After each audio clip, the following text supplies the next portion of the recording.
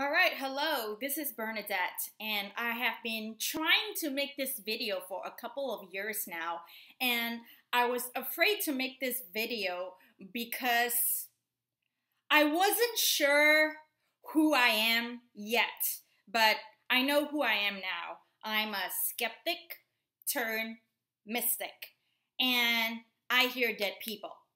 Now, this started happening to me when I was 35 years old, and I'm 38 now, and I feel more.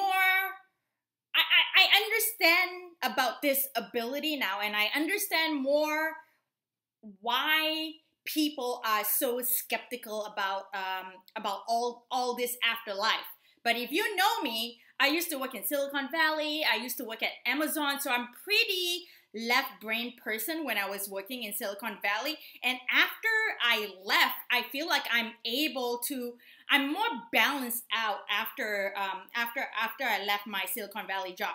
So when I started having this clairaudient, I'm a clairaudient. When I first started having this gift, I went to my therapist, and this therapist that I went to, I've been going to her for a long time, for like 8 years or so. So I have a very good rapport with her. Unfortunately, when I started sharing my experiences with her, she was very dismissive.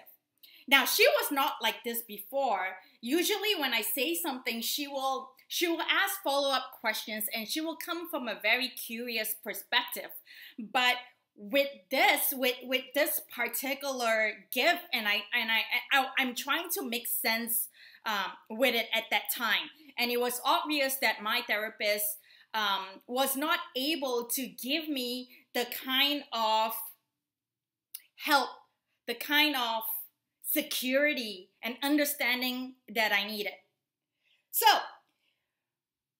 I was really disappointed with her because, like, don't you want to know if it's a guy's voice or if it's a woman's voice or if it's a scary voice? Like, what she should be asking me all these questions, you know?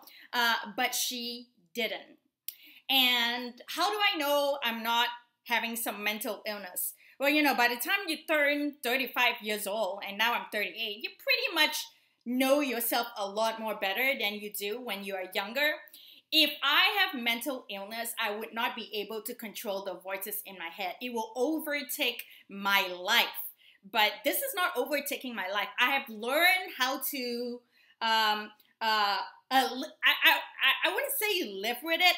I have learned how to accept it and use it for the higher good instead of using it for black magic. And black magic is real. And the reason why it is so easy for you to conjure up black magic is because hell, or whatever you want to call it, is just right below Earth. So Earth is totally not a good place to be in terms of like dimension or like astral world. Earth is one of the most challenging one. Now, I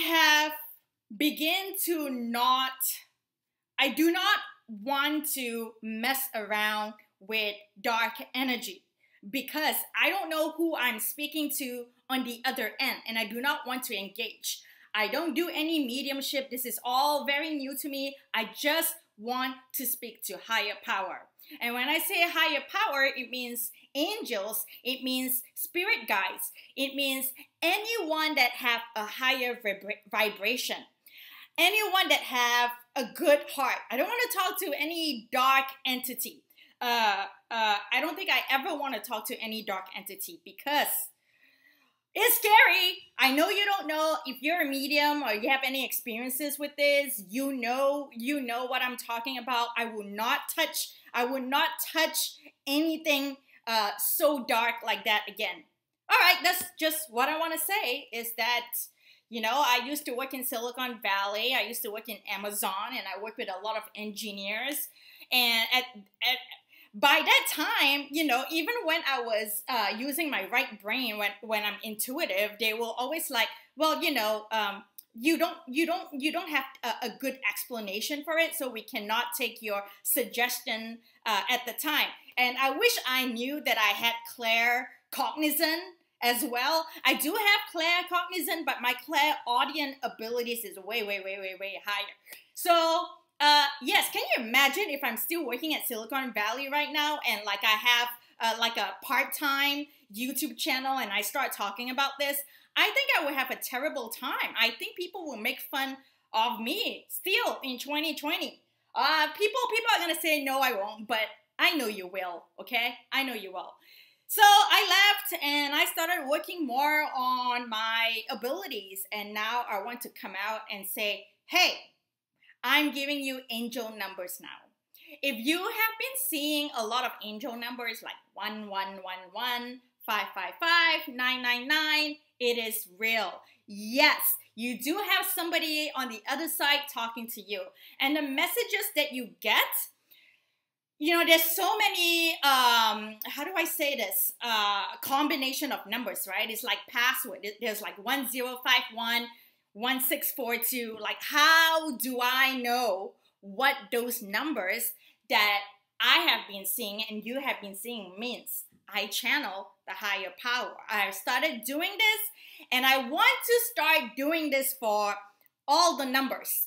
That is my goal that I want to share with you. And I also want to talk a lot more about psychic and the afterlife and what it looks like and all that good stuff.